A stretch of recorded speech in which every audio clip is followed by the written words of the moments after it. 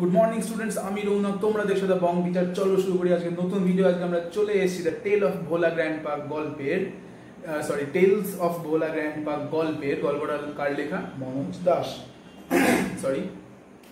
মনোজ দাসের লেখা tales of Bhola grandpa গল্পের সেকেন্ড পার্ট নিয়ে চলে এসেছি আজকে আমরা। খুব তাড়াতাড়ি সেকেন্ড পার্টটা আমরা কমপ্লিট করে ফেলি। চলো, তো আগের দিনের গল্পটা আশা করি তোমাদের সবার মনে আছে। সেই ভোলা গ্র্যান্ডপা নাতিকে নিয়ে গেছিলেন মেলায় বা উৎসবে, সেখান থেকে নাতিকে ফেলে রেখে চলে এসেছিলেন, সেই গল্পটা। এবং তারপর যে উনি একদল দস্যুকে দেখেছিলেন ধন সম্পত্তি খাজানা লুকিয়ে রাখতে, এবং পরে উনি বলেছিলেন ওটা ওনার ঘুমের ঘোরে দুপুরবেলা দেখা স্বপ্ন ছিল। সেই সব মনে আছে আশা করি। দেখা যাক নেক্সট ঘটনা কি বলছে। Once Bhola grandpa had a great adventure in the Sundarbans. Sundarban মানে সুন্দরবন, আমরা সবাই জানি। সুন্দরবনে একবার ভোলা গ্র্যান্ডপার একটা গ্রেট মানে ব্যাপক অ্যাডভেঞ্চার হয়েছিল। অ্যাডভেঞ্চার মানে কি? অ্যাডভেঞ্চার মানে হচ্ছে একটা ব্যাপক অভিযান। ওনার একটা দারুণ অভিযানের গল্প আছে ওখানে। কি গল্প শুনি আমরা? In those days, Royal Bengal tigers freely roamed the dense jungles of the Sundarbans. In those days মানে সেই সব দিনে, যেই সময়ের কথা বলা হচ্ছে, সেই সময়ে royal Bengal Tigers, royal Bengal যে বাঘ, সেই রয়্যাল বেঙ্গল বাঘ ফ্রিলি রোমড। ফ্রিলি মানে ফ্রিলি মানে হচ্ছে খোলাখুলি, ঠিক আছে? ফ্রিলি মানে হচ্ছে খোলাখুলি, মানে কোনো বাধা ছাড়া কি করতো? ঘুরে বেড়াতো। রোম মানে হচ্ছে ঘুরে বেড়ানো। The dense jungles of Sundarban. Dense মানে ঘন, সুন্দরবনের ঘন জঙ্গলে সেই সময় রয়্যাল বেঙ্গল টাইগার গুলো বাধাহীন ভাবে ঘুরে বেড়াতো, অবাধে ঘুরে বেড়াতো। অবাধ, হ্যাঁ মনে পড়েছে। ফ্রিলির এক্সাক্ট বাংলাটা হচ্ছে অবাধ। আচ্ছা, people took care to move about only in groups, particularly after sundown. Sundown মানে কি? সান যখন ডাউন হয়ে যায়, সূর্য অস্ত বেসিক্যালি। তো বিকেলের পর, সূর্যাস্তের পর, সন্ধ্যাবেলা থেকে কি করতো মানুষজন?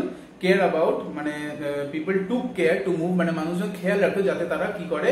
Move about only in groups, শুধুমাত্র দল বেঁধেই ঘোরাফেরা করে। তাহলে সূর্যাস্তের পর লোকজন শুধুমাত্র দল বেঁধে ঘোরাফেরা করতো, একা একা কোথাও ঘুরতো না। কেন?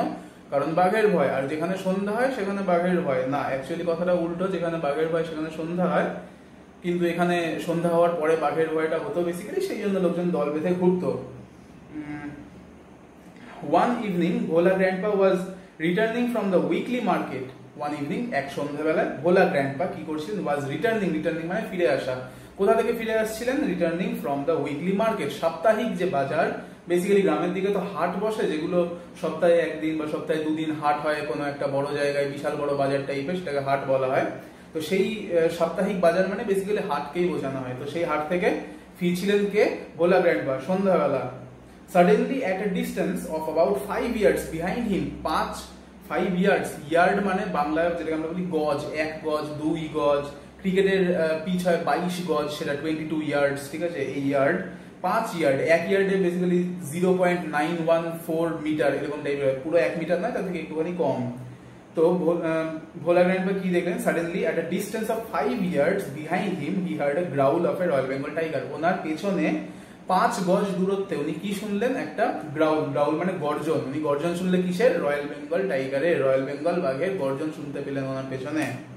Bhola Grandpa turned and found the bright gaze of the tiger on his face. Bhola grandpa পেছন দিকে ঘুরলেন, টার্ন করলেন, কারণ পেছন থেকে আওয়াজ আসছিল। এবং কি দেখতে পেলেন উনি? দেখতে পেলেন, ফাউন্ড খুঁজে পেলেন বা দেখতে পেলেন, বেসিক্যালি এখানে দেখতে পেলেন হিসেবে ইউজ হয়েছে ফাউন্ড ওয়ার্ডটা। Bright gauge of the tiger on his face. আচ্ছা, গেজ মানে কি? গেজ মানে হচ্ছে এক দৃষ্টে তাকিয়ে থাকা। আমি যেমন এক দৃষ্টে তাকিয়েছি, এটা হচ্ছে আমি গেজ করছি। এরকমই ব্রাইট গেজ মানে উজ্জ্বল চোখ। বাঘের চোখ যেহেতু জলে, রাত্রিবেলা আমরা জানি আলো পড়লে, তো এই উজ্জ্বল দৃষ্টি দিয়ে বাঘটা তাকিয়েছিল কার দিকে? ভোলা গ্র্যান্ডপার ফেসের দিকে। ভোলা গ্র্যান্ডপার মুখের দিকে একদম কঠোর দৃষ্টিতে বাঘটা তাকিয়েছিল। নেক্সট, ভোলা গ্র্যান্ডপা ইনস্ট্যান্টলি ক্লাইম্বড আপ আ নিয়ারবাই ব্যানিয়ান ট্রি। ভোলা গ্র্যান্ডপা তক্ষুনি খুব তাড়াতাড়ি কি করলেন? কাছাকাছি একটা বট গাছ ছিল, বট গাছের উপরে চড়ে গেলেন। The tiger roared and circled the tree about 100 times. বাঘটা রোড করলো, বাঘের ডাক যেটা সেটা হচ্ছে রোড। বাঘটা ডাকলো, গর্জন করলো, এবং ওই গাছটার চারদিকে সার্কেল মানে পাক খেতে লাগলো, গোল গোল করে পাক খেলো। about 100 times, প্রায় 100 বারের কাছাকাছি গাছের চারপাশে পাক খেলো।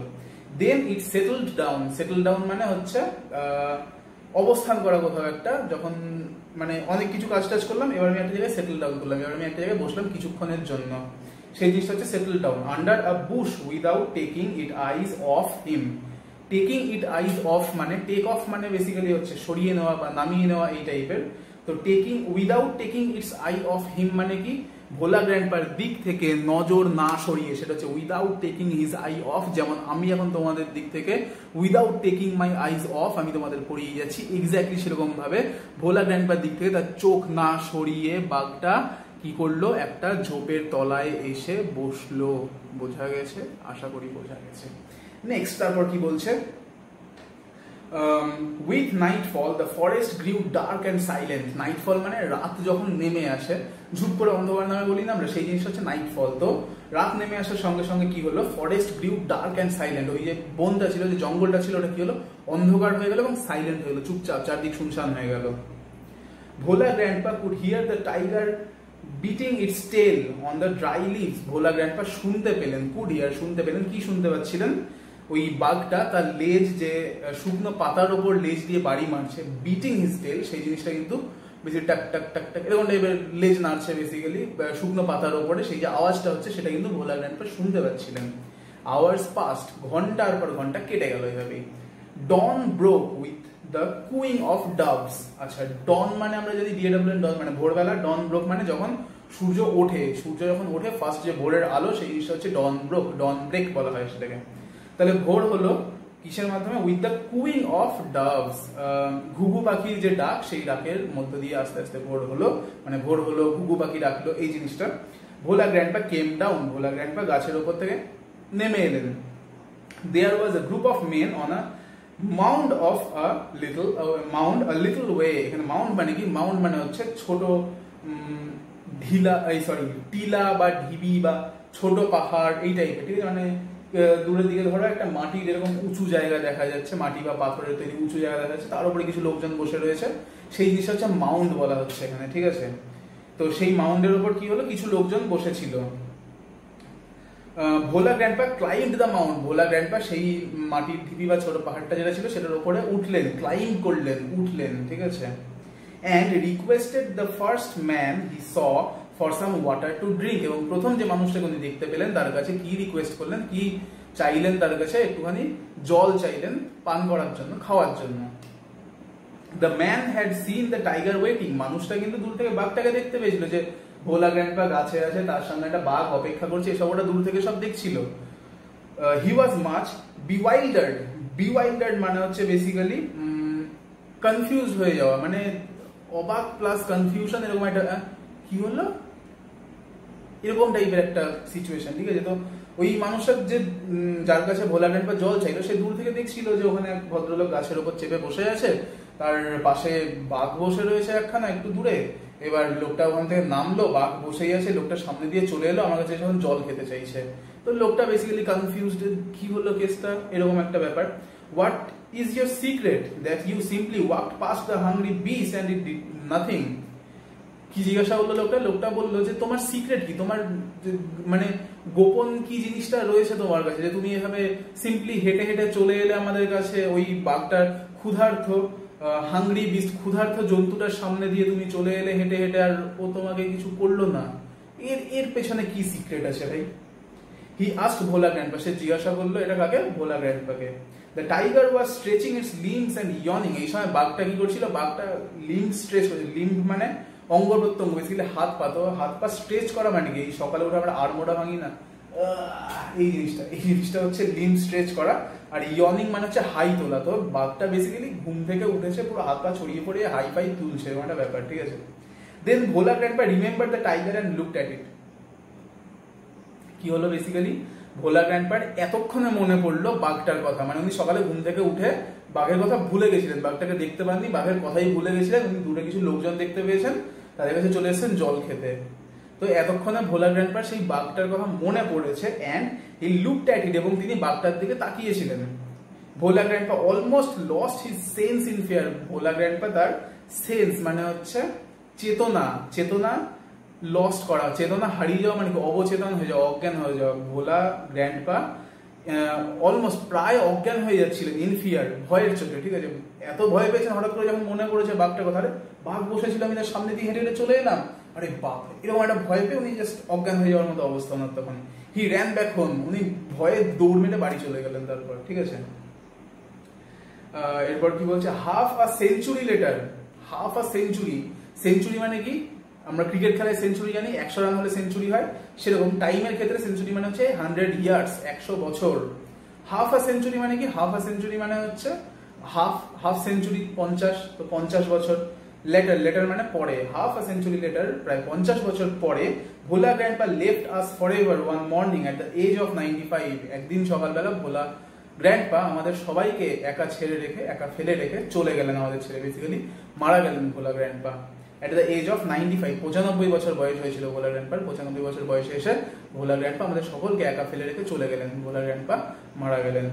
His 80 years old wife ল্যামেন্টেড much. তার 80 বছর বয়সী যে স্ত্রী ছিলেন তিনি কি করলেন, ল্যামেন্টেড মাচ। ল্যামেন্ট মানে হচ্ছে বিলাপ করা, মানুষ দুঃখে যেরকম বিলাপ করে না, সেই মানে দুঃখে মানুষ যেগুলো বলে যে ও আমাকে ছেড়ে চলে গেল, এবার আমার কি হবে, এই টাইপের জিনিসগুলো, এগুলো হচ্ছে বিলাপ, ঠিক আছে। তো ভোলা গ্র্যান্ডপার যে ওয়াইফ ছিলেন, যে স্ত্রী ছিলেন, তার 80 বছর বয়স ছিল, তিনি প্রচুর বিলাপ বকলেন, দুঃখে, আবেগে।